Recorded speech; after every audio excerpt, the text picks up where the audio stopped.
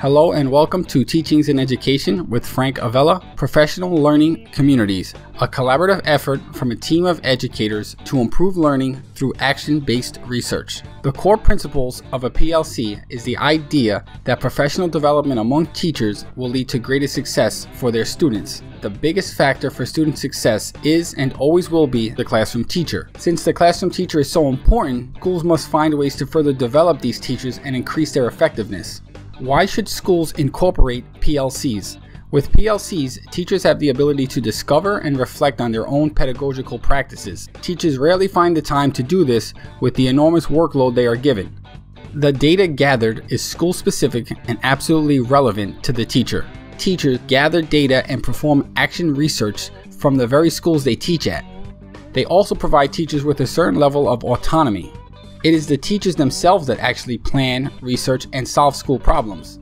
Professional development aims to improve on student learning rather than just teaching. The PD should identify, implement, and assess methods to ensure every student can and will excel. PLCs create a culture of collaboration. The saying goes, "We are smarter together." A PLC can bring together different ideas of two English teachers with different styles but the same level of passion. Now let's take a look at a solid example of a PLC. You might see several of the 8th grade teachers, child study team, and guidance counselors having a discussion on the best ways to prepare 8th grade students for the transition to next year in high school. They're looking at data, building action plans. Most importantly, they are identifying solutions to school problems. Here are several steps that I've used, although you may want to change the order. Based on my experience, I feel it is a necessary step to put in place some guidelines for teacher behavior within the PLC. You can then begin by developing the mission and goals. Develop overarching goals that align with the entire district's school mission. These goals should be developed as a team and based on the current school data. The next step is to determine meeting times, dates, locations. Allow the teacher to do this themselves. Each meeting may have its own specific objective.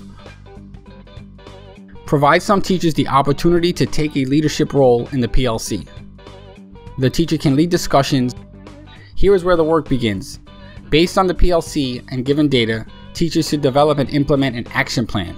To do this, you must define the big picture goal and have time constraints.